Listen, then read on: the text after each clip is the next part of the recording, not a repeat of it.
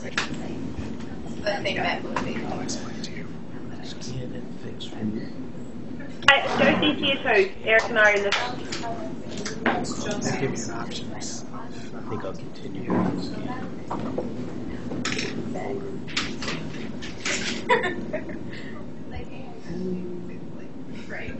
That's what I say. That just so you I'm watching like 5 episodes a day. Open it. I can't. There's a lot. I don't think I really. To this.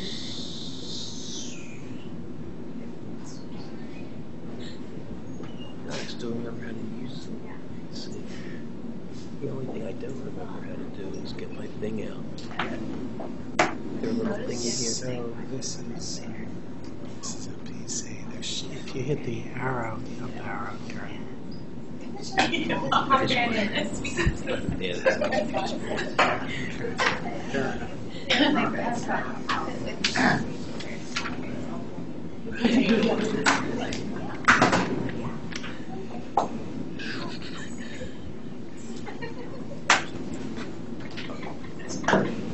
So I want to get started to maximize the time for our speaker. Maybe I'll also pivot this a little so that nobody on either side of the room is slighted. So let me welcome you all to our seminar on ethical, legal, and social implications of genetics.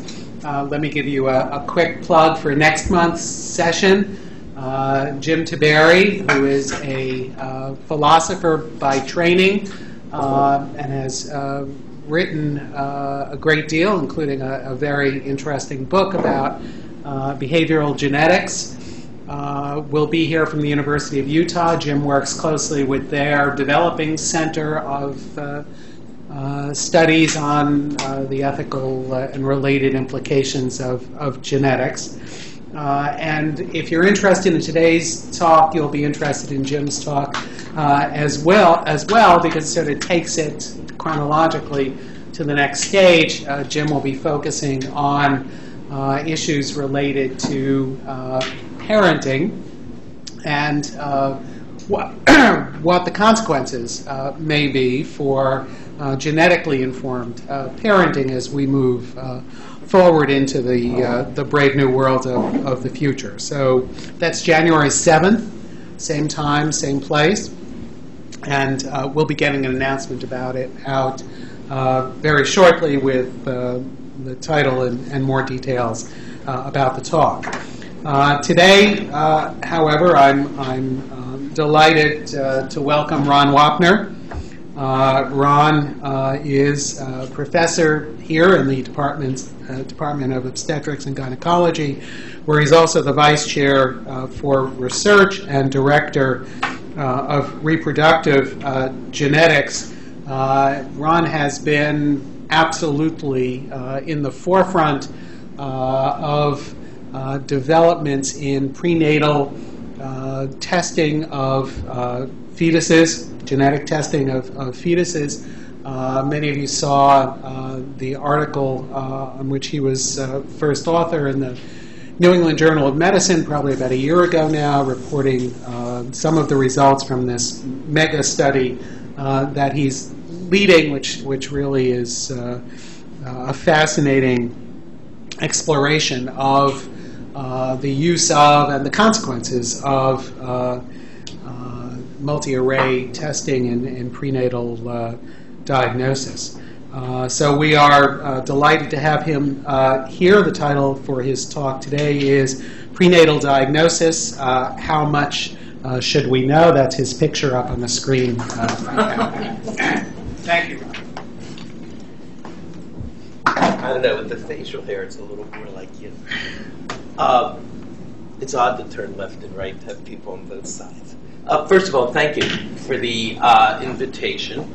And I'm really glad to have this opportunity because I have some incredible issues and problems, not me personally, but in the area, I may also, of reproductive genetics. And I really could use input in how we solve some of these.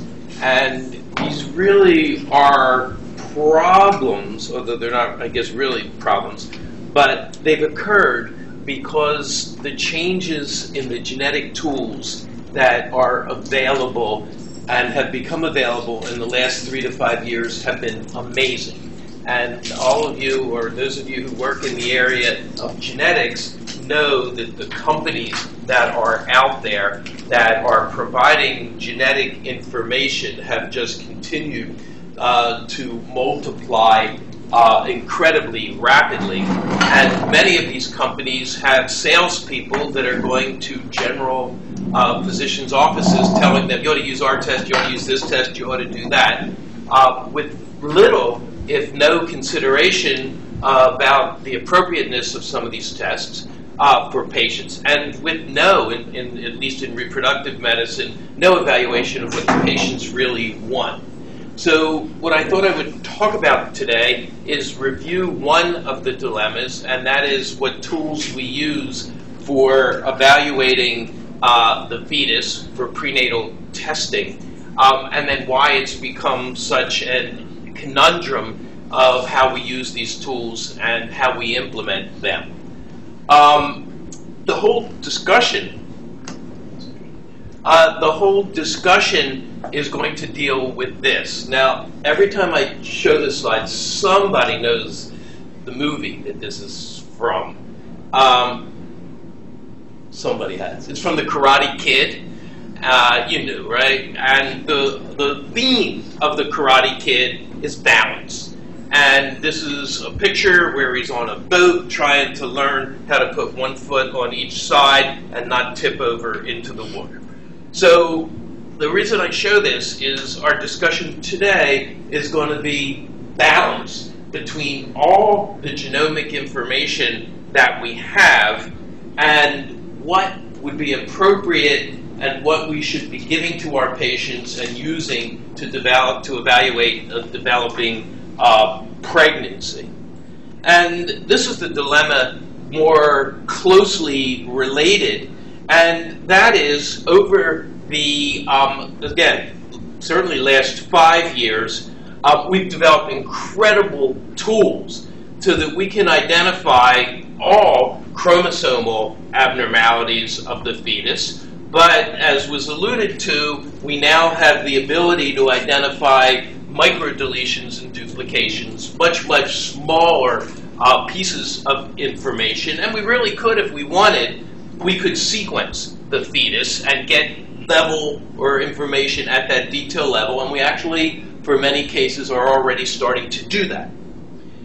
Simultaneously with this, another new technology developed, and that's the ability not to have to do a procedure to get this information. We can actually send the woman to the lab, draw blood from her, and in 3 days identify whether the fetus has one of a number of major chromosomal abnormalities. And the abnormalities, and we'll talk a little about this, are easily diagnosed nowadays by a blood test from the mom, are the major common aneuploidies, trisomies 21, 18, 13, and most of the sex chromosome abnormalities. So we have markedly improved diagnostic capabilities, and we have a markedly less invasive way to get a more limited amount of information.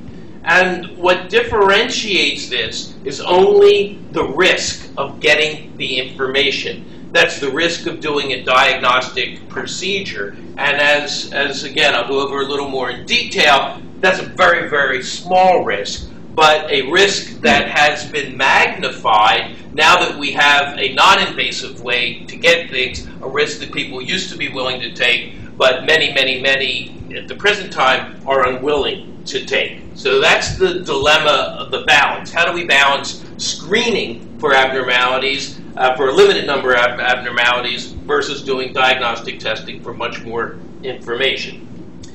We'll start by talking about the invasive tests, and this just shows you how really naive we always are. And this is from an article in Lancet in 1977. And this was when amniocentesis for prenatal testing was in its infancy. And at that time, the article, which is one of the highest prestige journals then, and still is, said virtually all chromosomal aberrations can be detected by amniocentesis in 1977, and this is what chromosomes looked like in 1977. These big black blobs. Banding had just started. We still would, I remember standing in the lab and arguing, is that a number 21 or 22? Sometimes we couldn't even tell the difference between chromosomes, but we thought now we can identify all fetal chromosomal aberrations, and what we could identify were too many chromosomes, aneuploidy, or too little chromosomes, or major abnormalities. With time, we've evolved from this is just a diagnosis of Down syndrome with pretty bad chromosomes, to the ability to really look at much more depth. And with banding, we really could see much smaller deletions, duplications, inversions, missing pieces, small translocations, etc. But we were always looking under the microscope. So we were limited by the ability of light microscopy and the ability to see very small changes. But it was a dramatic improvement, and with time, we were able to give parents more and more information about their pregnancy. Well, about now, it's almost 10 years ago, we didn't stop. We learned that there are other ways than doing a karyotype and looking at the chromosomes under a microscope. We moved from karyotyping to what I would call molecular karyotyping, in which we don't need a light microscope at all. And what we do is we are able to take the chromosomes, cut them into as many little pieces as you would like to, put these pieces onto a chip, and then take a sample from the patient and ask whether or not a piece of the patient, in this case it would be either amniotic fluid or chorionic villi, is either overrepresented, duplication, or whether or not it is missing, which would be a deletion. Well, when we started, we actually used to do just that. We used to cut up the chromosomes, we used to put them in bacteria or yeast, and we used to have to find them and stick them on the chip. Nowadays, you don't have to do that. Now that we have the sequencing of the human genome, you just have technology, which is somewhat like a jet ink printer, that you just say, I want you to put CATCTG or whatever the sequence you want here, and then put another sequence here. So we can actually take small, very small segments from the genome and put them on an array, which is this chip, and then ask whether or not the test subject, which is either the fetus or that we can do this in adults, has too much or too little. This is represented by differences in color. A computer reads it. So this is really what a karyotype looks like nowadays. You don't see any chromosomes at all, but this is all the little pieces from number 1 chromosome, because obviously when you put them on, the computer knows exactly where they are and can tell you which piece is missing or overrepresented. So this would be pieces from chromosome 1, 2, 3, 4, etc. So again, we've dramatically improved our ability to see smaller and smaller changes in missing or overrepresented pieces in the genome. So karyotype, even in the best of hands, and God knows the hands we have here are really incredibly good, the resolution is somewhere around 7 to 10 million base pairs. In other words, if there is a deletion or something missing that is smaller than 10 million base pairs, you won't see that. This morning we reviewed a case in which there was 11 million base pairs that were missing, and somebody still wasn't able to see that under the light microscope. But in general, with a prenatal test, about 10 million base pairs, which is a lot of DNA, would have to be altered before we could see. With chromosomal microarray, we are only limited by how many of those probes, how many of those pieces of DNA we can put onto a chip, and you can put 2 million or so now, so that we can actually see changes if we wanted to on a research basis, 500,000 base pairs, 100,000, and now there are some techniques where we can see missing or overrepresented things of 30 base pairs. So we really, although clinically we usually look at things that are more like 200,000 or 300,000 base pairs or smaller. So really, we've got an incredibly improved technology that allows us to see smaller and smaller things. The question is, do we care? Is there any clinical value to this? And the answer, which has been developed over the past 10 years, is absolutely yes. We learned that there are a number of microdeletion syndromes, an assortment of a number of abnormalities, all caused by the same genetic disorder, that were just too small to be recognized until we had microarray technology. Some of these may be very well known to you. The George syndrome, which is a missing piece from the long arm of chromosome 22 that has heart defects and a number of other problems. 3.5 million base pairs. Could never be seen by karyotyping.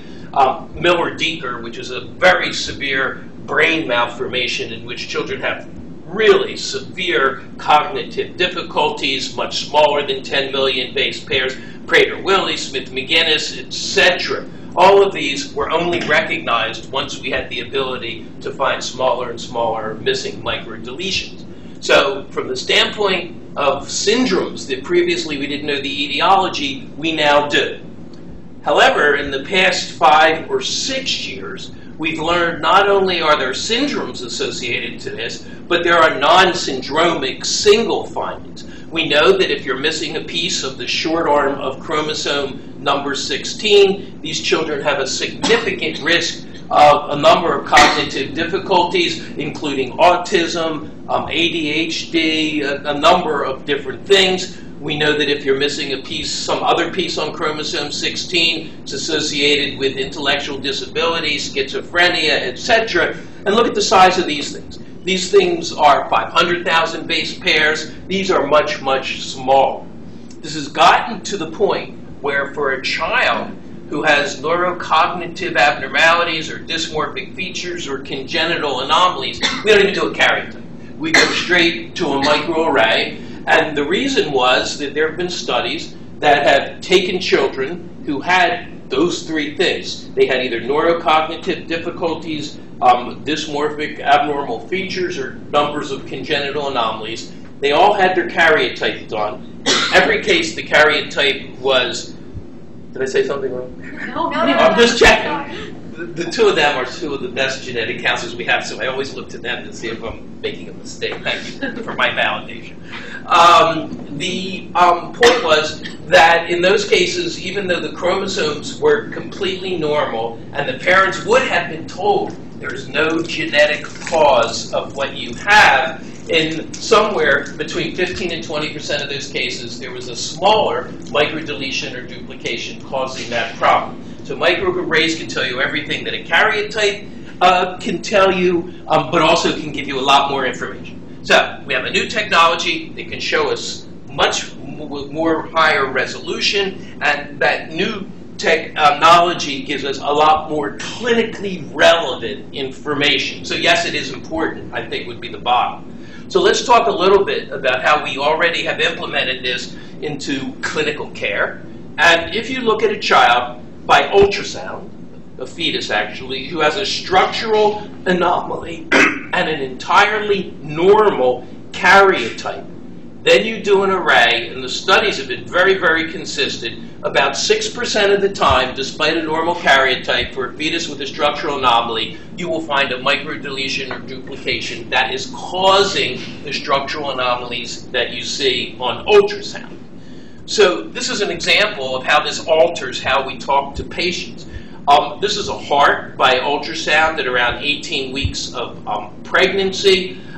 This is the left ventricle, the heart, the right ventricle. This is the septum that's supposed to be dividing the left from the right. There's a really big hole there, which you can see right there. This is the aorta that should be coming out of the left ventricle only, but it's coming out right in the middle. It's an overriding aorta, and this is a tetralogy of Fallot. I can tell you what happens when the ultrasound shows a tetralogy of Fallot. Here, the cardiovascular surgeons run down to the ultrasound room and they say, Mrs. Smith, you are so lucky you are at Columbia New York Presbyterian Hospital. We are the best surgeons. I think I'm exaggerating. We are the best surgeons in the world. We can fix this heart without any difficulty. And they are 100% correct. They really are good and they can fix the structural abnormalities. But if we look and test this particular pregnancy, we learned that it wasn't just a heart defect, that it was heart abnormality was just a marker for an underlying genetic defect. And in this particular case, there was a missing piece of chromosome, the long arm of chromosome 22, associated with the DeGeorge or the cardiovelofacial syndrome. Now, this is what the syndrome means, that the heart was only a marker for it. Almost all, if not all, of these children have some learning disability, about a third of which would be severe. They also have a number of other abnormalities, like palatal, that we sometimes can't see by ultrasound. They frequently will have calcium problems that, if treated or not recognized in the nursery, can be a severe problem.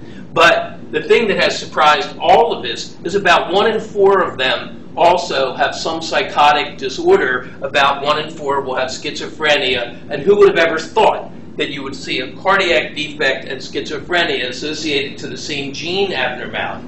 And if you talk to people that take care of these children, they don't talk about the heart defect. The most difficult part of these children is the severe schizophrenia or other psychotic disorders that occur in late adolescence to early adulthood. So the discussion with these parents is no longer, yes, we can fix your child's heart, which was what we would have told them if we had only had karyotyping, to these are the problems that you will have to understand might be available and how can we, or might be there, and how can we manage them. So that's one thing we learned. The more information, the better we get at giving parents some understanding of what it means. This is a really simple club foot. Here's the lower portion of the leg, here's the heel, here's the foot. We see club feet a lot. And when we see them, our general counseling has usually, until recently, been, we see club feet a lot. They're not likely to be associated with a major karyotype abnormality. Maybe you want to have an amnio, maybe you don't want to have an amnio. It's really not one of those things that has a high risk of having the major chromosome abnormalities. Well, in this particular case, the woman had an amnio. She actually, well, we were right that it has a normal 46XY karyotype, but the child also was missing 1.4 million, actually had a gain, a duplication of 1.4 million base pairs on the long arm of chromosome number 7. This occurs so frequently that there's already a 7q11.23 microduplication syndrome. These fetuses have a relatively similar facial appearance. Many of them will have a simple club foot, but they all have developmental and neurocognitive difficulties. So what we are learning is, as we have more and more ability to look at the genome, things that we used to think weren't genetic, the subtle findings we see on ultrasound will be genetic, so that we now start doing invasive testing for any patient that has any abnormalities. It used to be we would see the abnormality and we would decide whether it was likely to be associated with a severe chromosome problem, but now we've learned even subtle abnormalities, such as this case, physical abnormalities, can have very, very significant implications. This is an example of what I find to be absolutely paradigm switching. The way we have worked until recently in prenatal diagnosis, we would do an ultrasound, we would find an anomaly, we would scratch our head, and we would say, what are the genetic tests that we should do in order to find out if there is an underlying genetic cause? In other words, we would find the phenotype, and then we would start looking for the genotype. The world has changed. Frequently now, we will have the genotype, and we know what's going to develop in ultrasound weeks later, so we can predict the phenotype. And this is an example. This is a woman, because of her age, had a CVS in the first trimester of pregnancy. The karyotype was normal, but the array showed that there was a missing piece from the long arm of chromosome number 17. At the time, the ultrasound looked completely normal, but we knew in this deletion was the gene TCF2 deletion, which is associated with renal cysts, maturity onset diabetes, and a lot of these kids have significant neurocognitive difficulties. So she said, come on, guys, this is a new test. I don't really believe you. Everything looks good on the ultrasound. So we knew what we would see 6 weeks later. We said, come back at 16 weeks, and this is a 16-week ultrasound, and this is the fetal chest. This would be the lower fetal abdomen, and these are the kidneys. Incredibly enlarged, very, very bright kidneys. So in this case, we had the genotype long before we had the phenotype, so that the whole paradigm is switching for knowing, even in fetuses, knowing what to expect. So this has significant clinical implications because A, we can tell parents long before the structural anomaly shows up what might be there, but second of all, these look exactly like what we see with autosomal recessive polycystic kidney disease. Because they're autosomal recessive, they recur in 1 in 4 pregnancies. But with this information, we knew that this was not something that would recur, so we could actually give them more appropriate information. But again, we're showing a genetic tool that is actually changing the way we practice medicine. So, this is cool. We can use and diagnose structural abnormalities. The question is, shouldn't we offer this to every pregnant woman? So as part of the studies we did, on anybody that was having prenatal testing for either maternal age, positive first trimester screening, or just because the mother was anxious and wanted genetic information, not only did we do a karyotype, but we also did a microarray. And listed here are the cases in which the karyotype was completely normal. And we've now done about 5,000 cases. We've done 2 separate studies. Have over 5,000 cases in which there was nothing suspicious about the pregnancy. Walk in off the street sequential series. And of those, 1.1%, over 1% of children had a pathogenic copy number variant. That means deletion or duplication. And what do I mean by pathogenic? None of these were of uncertain significance. All of these had well-documented phenotypes that would cause a significant problem for the child.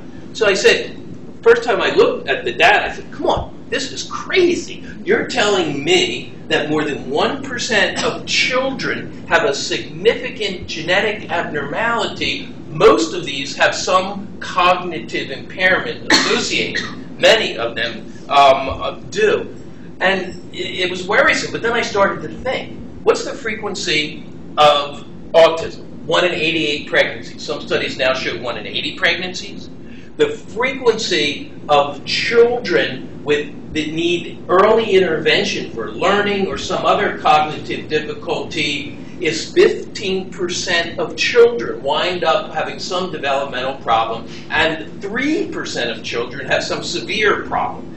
So this is not a surprising number. This is kind of just a very small proportion of all those children. So what we're really learning is the causes of lots of things that we have seen before.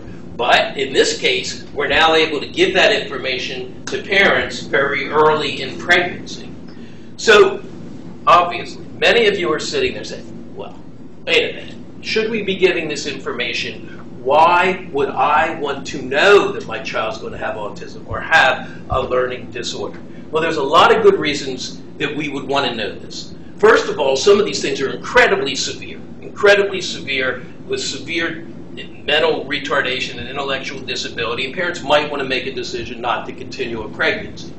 But more importantly, a lot of these things, if you do intervention, it will make a difference. There's now a number of studies that show that children that are autistic, the early the intervention, you can significantly improve the functionability, if that's a word. We know that early intervention makes a giant difference for children that are going to have learning disabilities. And that's one of the things we do for every child, or offer for every child with trisomy 21, which is Down syndrome.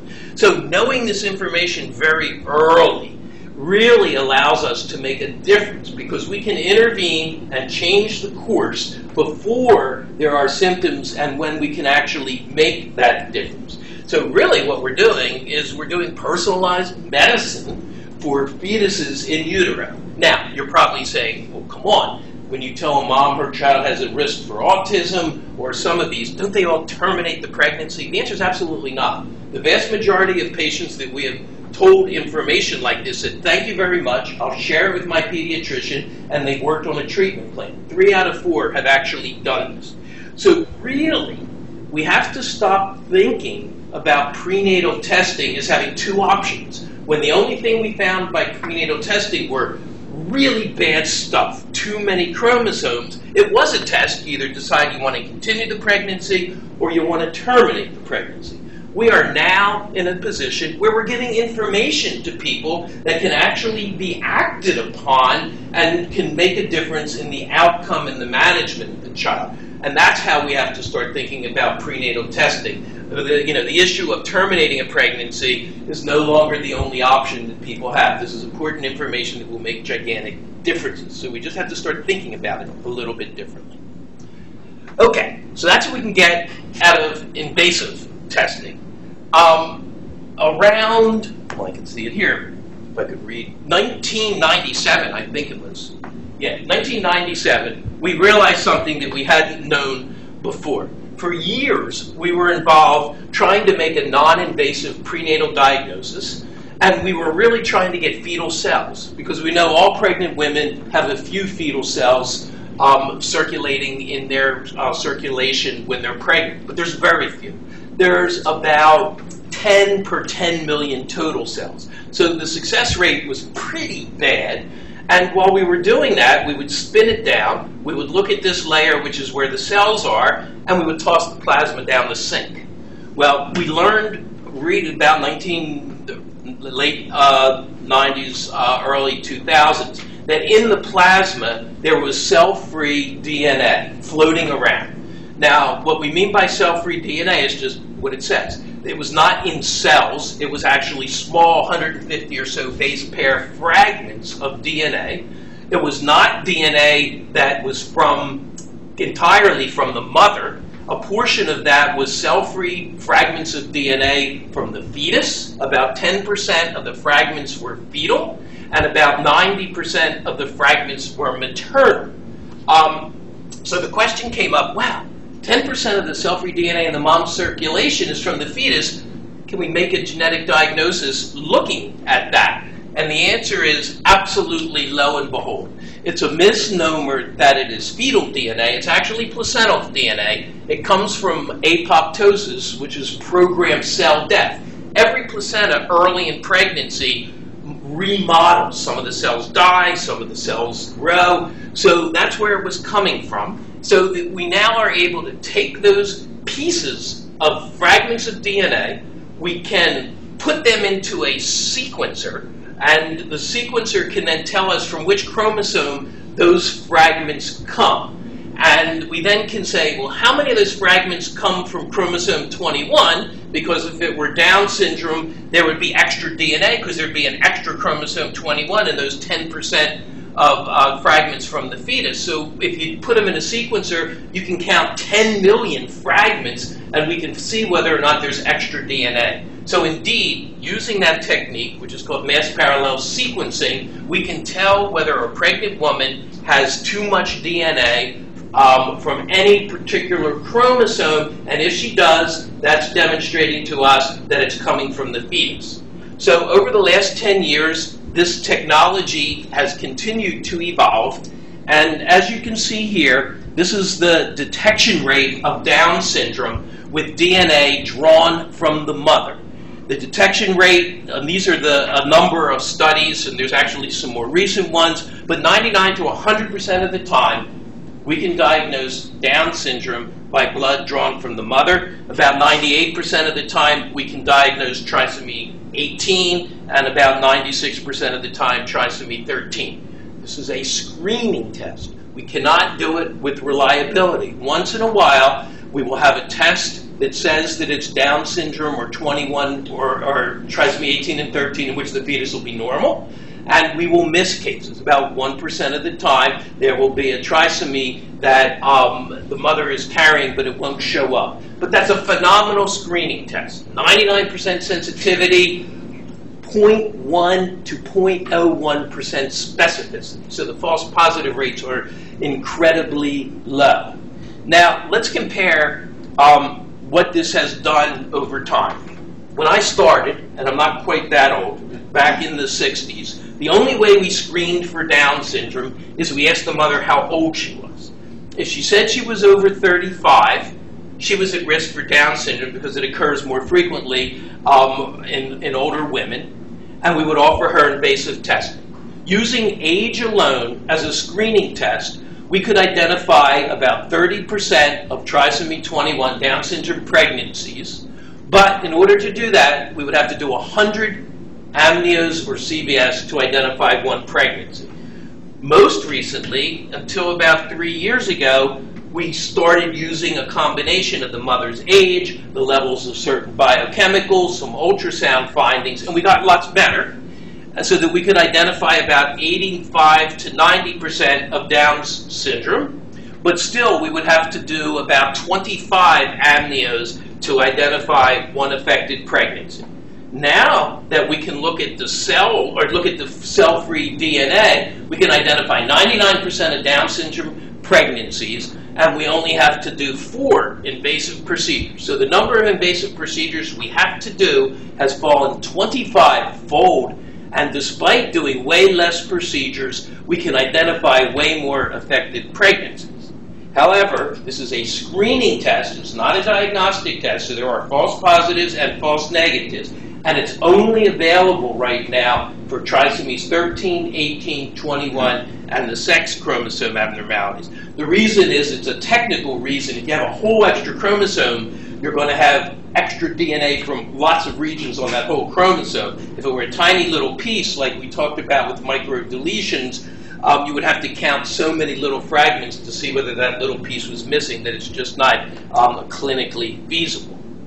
But because we were able to do this, there has been an incredible number of new companies, and 4 of them are listed here, that have developed the technology. They have run to the obstetrician's office, and they have said to the obstetrician, we have this test for genetic diseases of the fetus, you should offer it to all of your patients. They don't say we have a test for trisomy 18, 13, and 21. They just say that it's for genetic diseases. That's what the patients are hearing. They don't have to have an invasive test. So really, there's been an incredible commercial, absolutely commercial investment. This company here just put their patents together. This morning, it was announced with this company for $500 million. This company was just sold yesterday to Roche. This company was sold for $460 million. So I just give you those numbers to show you the impact that genomic technology has and how it really has become a commodity that's very, very lucrative. However, what people don't hear is that it only identifies a few chromosomes. Non-invasive testing, as I said, 13, 18, 21, and sex chromosome abnormalities. If a woman's 35 or older, and she has an increased risk, and she has non-invasive testing, 30% of all chromosome abnormalities in that woman are not 13, 18, and 21. So she has a residual risk that if there's a chromosome abnormality, 30% of those would be missed. And if a woman has the old way of screening, in other words, the biochemistry, the nuchal translucency, etc., and she's screened positive, in which 2 years ago, if she were screened positive, she would have an invasive test that could identify any chromosome abnormality. Now, they've replaced that with the non-invasive test, and I don't want to go into all the details here, but about 17% of the cases in which are screened positive will have chromosome abnormalities that are clinically relevant, very important. Way more important than sex chromosome abnormalities that will not be identified. So, if a woman is screened positive, who used to be offered an invasive test, who now opts for this new test, without being told that it's very limited in its scope, her residual risk of a chromosome abnormality after she has the test is still 2%. So, it's a dramatic improvement. There's nothing wrong with the test. The issue is, somebody's got to be talking to these women and these doctors so that they actually understand the limitations and the scope of the screening test versus the diagnostic test.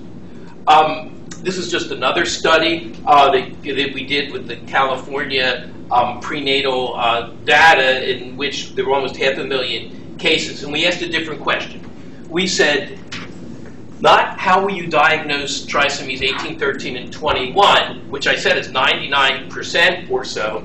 We said, I want to do the old test, which here is called sequential screening, versus the new cell-free DNA. But I'm asking a different question. What's the ability to diagnose any chromosomal abnormality, not just those?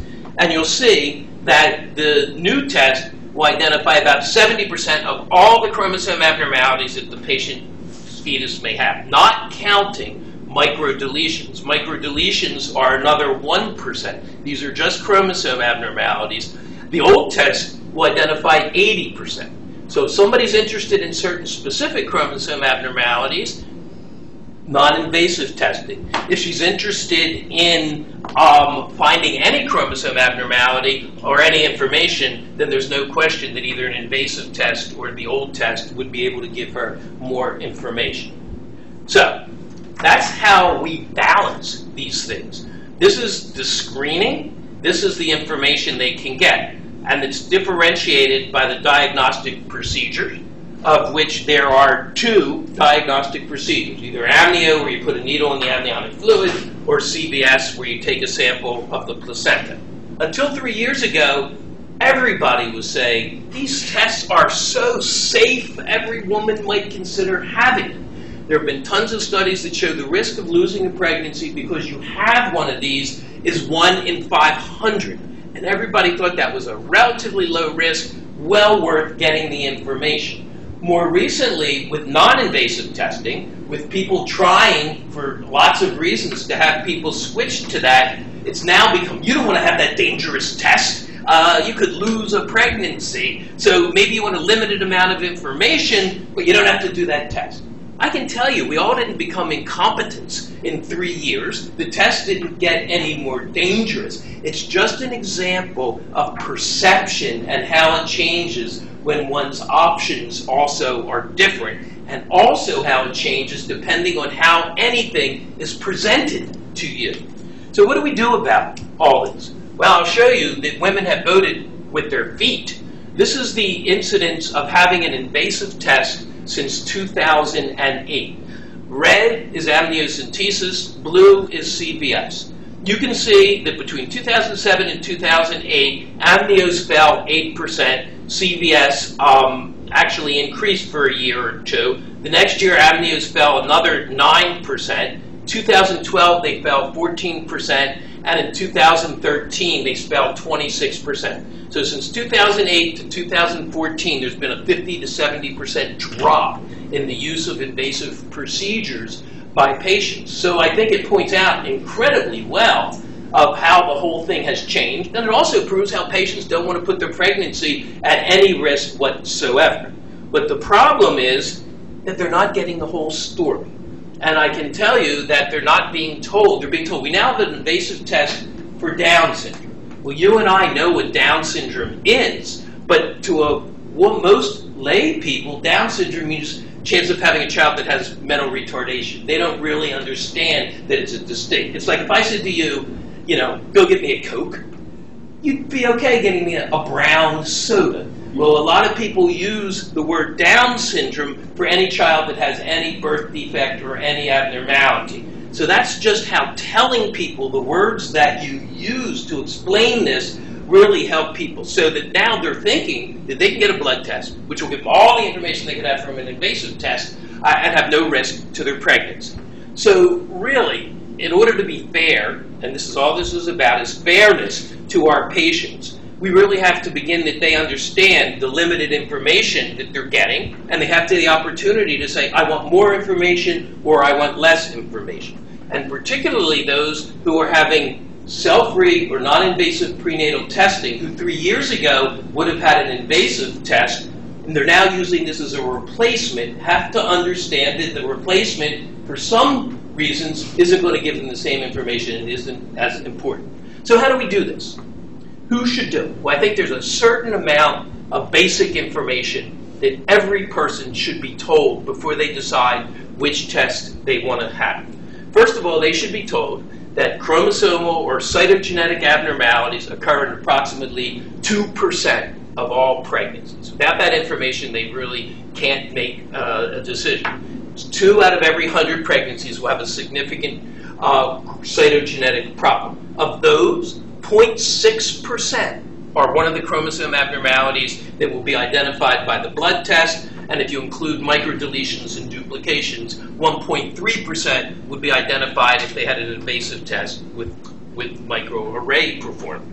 They also have to be told that all cytogenetic abnormalities have significant clinical findings. Just because it's a smaller piece of DNA doesn't mean that the severe consequences of that, or the consequences of that, are much less. There are very severe problems with extra chromosomes. There are equally, if not more severe problems with microdeletions that they might want to know about. And there's also mild problems. I mean, you would say autism and learning disorders are mild problems that you would identify with microarray, but also a sex chromosome abnormality, a child that may be infertile or may have some, those are mild problems too that you would identify with the other approach. So they need to understand that we're not looking at a different spectrum of disease, we're looking at a different frequency of disease.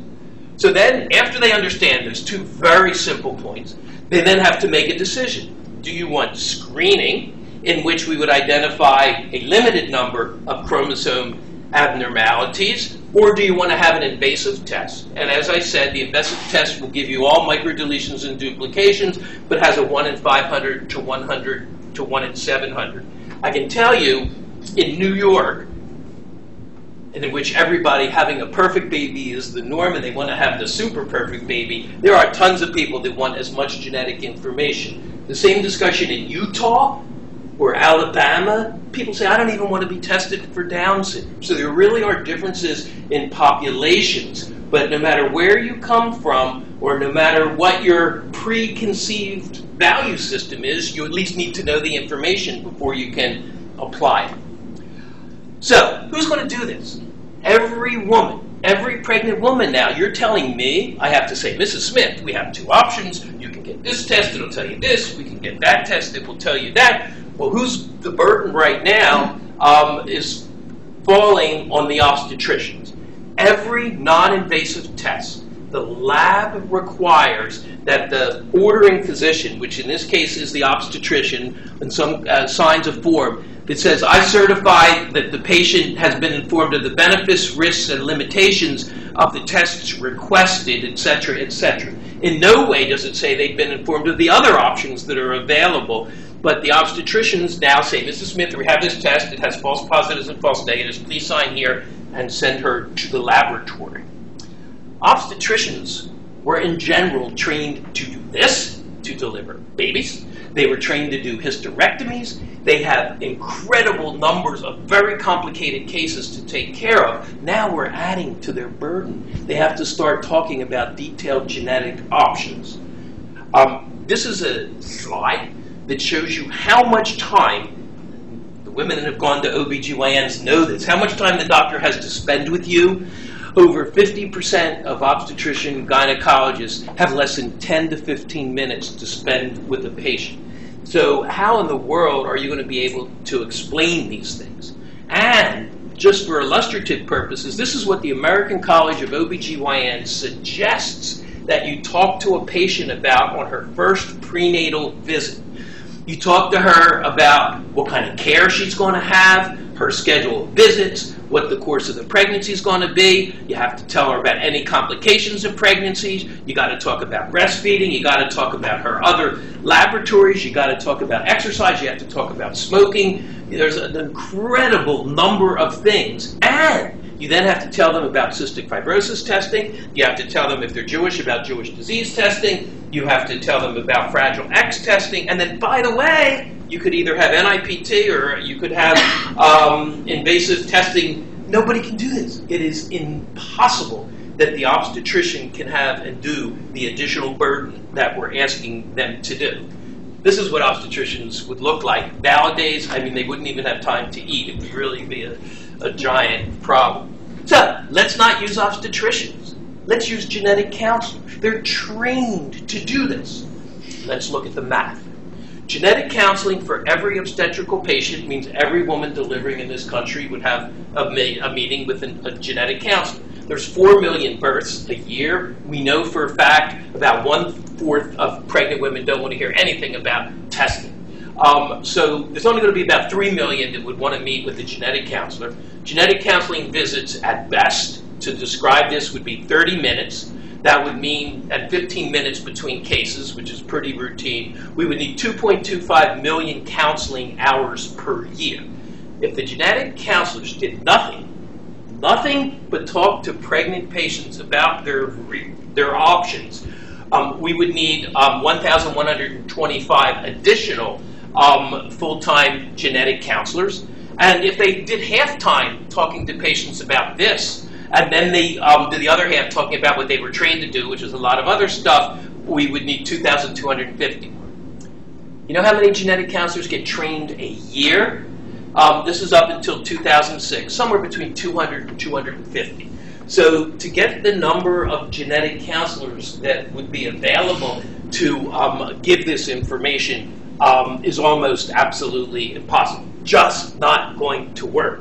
So this is the dilemma. How do we do this? It's important. And right now, I'm not blaming anybody, particularly obstetricians, for not giving people all the information they need. We're just asking them to do something that's really impossible. So do we go to group counseling? People that have done that have said it works. Other people who've done that said it's really not very popular and people don't like it. Do we do video counseling? Do we get a website in which patients can say, this is how I feel and this is what I want to know, and the computer, through some sort of calculation, will make a decision and inform the patient? Do we send them questionnaires? Or, and I hesitate to say this, do we change the paradigm? And this is where I think it gets a little squeezed. Do we really have to inform people of all the options that are available to them? I mean, can we say, Mrs. Smith, this is a genetic test for some really bad stuff, and if you have bad stuff, then you'll sit down with the counselor and we'll explain what that means. Lisa, that's crazy. We can't do that. But one of the other things we've started doing is screening people. You know, we used to screen people for carrier state of things like Tay-Sachs or sickle cell based on their ethnicity. And there were about 20 tests. We now screen people with one test for 1/10 of the money for over 100 disorders. There's no way, and it's been agreed, that all you have to say to the patient before she gets the test is, I'm going to do a screening test for you and your husband to see if you carry recessive disease, and if you do, then you'll come back and I'll tell you what it means. Before, we used to say you have to sit down with every disease, you got to explain what it means, you got to ask if they want to be tested for this. Again, as we get these new tools, it's no longer feasible or possible. So, can we, should we, will we change the paradigm of how or if we give patients genetic education and testing? This is the next step, which will make it even more complicated.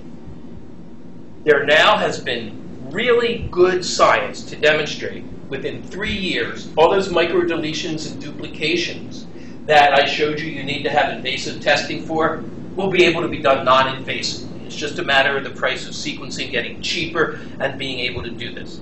There have been 2 studies now that have shown beyond a shadow of a doubt that in a blood test drawn from a mom, you can do an entire sequence of the fetus using some sequencing tricks. So we will now have the ability to draw blood from the mom, talk about all the same tests we're now getting with invasive testing, and more, moving to sequencing. What do we have to tell people before we draw that test? Is it ethical? Is it appropriate to say, we're going to draw a we're going to draw blood from you to test the fetus, and if there's bad stuff, we'll let you know what it is? Because at least now, when there's an invasive procedure versus a non-invasive procedure, you got to sit down and they got to think about whether they want that information and what risks. But once this is all non-invasive, and I'm not saying if it becomes non-invasive, the data is clear, it will become non-invasive for everything. What are we going to do? How are we going to tell them? How are we going to use this information? So really, that's where we stand. And where I could really use the input is nobody solved this problem yet. We're just at the beginning of understanding it. So who can tell me what to do? Thank you. Appreciate it.